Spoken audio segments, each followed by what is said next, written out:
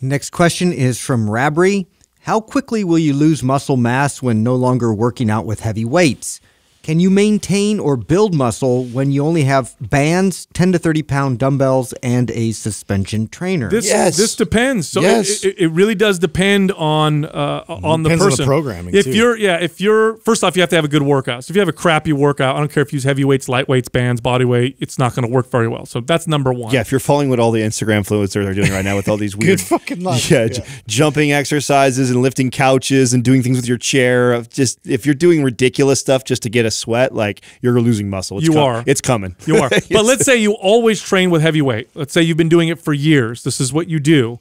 And now you're forced to be more creative. You have the light dumbbells, you have bands, you have body weight. Sometimes a change, just the change with good programming actually produces better results. You know, for years I trained super heavy weight all the time because that's what was supposed to build the most muscle. When I switched to lightweight and higher reps, I actually built more muscle. And this has happened time and time again. Just because it's novel. Right. And honestly, somebody who lifts heavy weights all the time and like trains more like a power lifter and is now forced to do body weight, TRX, or bands, and all of those things are things that are completely foreign to them normally, has a really good chance of actually building muscle. And even if you lose a little bit of strength, right? That wouldn't be weird. It wouldn't be weird to not be heavy squatting and not be heavy, because don't forget there's the skill part of the movement too that is required there, and that you lose because you're not doing it as much anymore. So you might see a slight step back when you get back in the gym, let's say 3 months from now.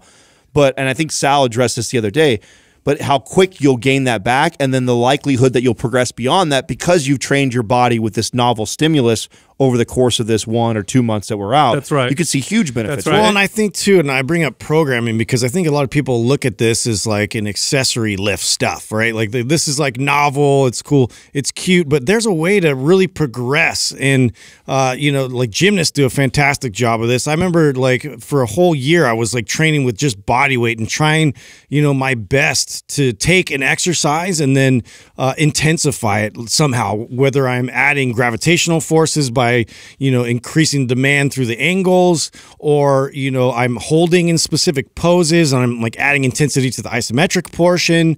You know, I'm using bands. I'm using a really heavier band, you know, load for that. There's ways to progress in thinking in those in that direction will help you to not only just like preserve your muscles, but also gain muscle. That's right. Now, let's say you do lose a little bit of muscle because you changed the stimulus and it's just not as loud or not as effective as the previous workout. Okay, you're not going to lose a ton of muscle, and whatever you lose comes back very quickly. It's called muscle memory, and it comes back really fast. But if you're smart and you have good workout programming at home and you're getting creative and you're addressing all the issues that you tend to neglect, here's what will probably happen when you go back to the gym. Maybe you do lose a little bit of muscle, but you've gained mobility, you've gained control, you've gained stability, maybe even gained a little bit of endurance. Maybe you're not used to doing higher reps and slower reps and that kind of stuff. You go back to the gym, go back to your traditional lifting, take your time, don't just jump right into it.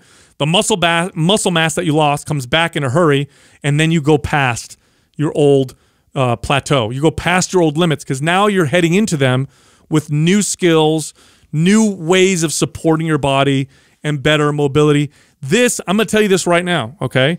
For a lot of you gym fanatics that get stuck in the same kind of training, this now you're changing your routine dramatically because you're forced to.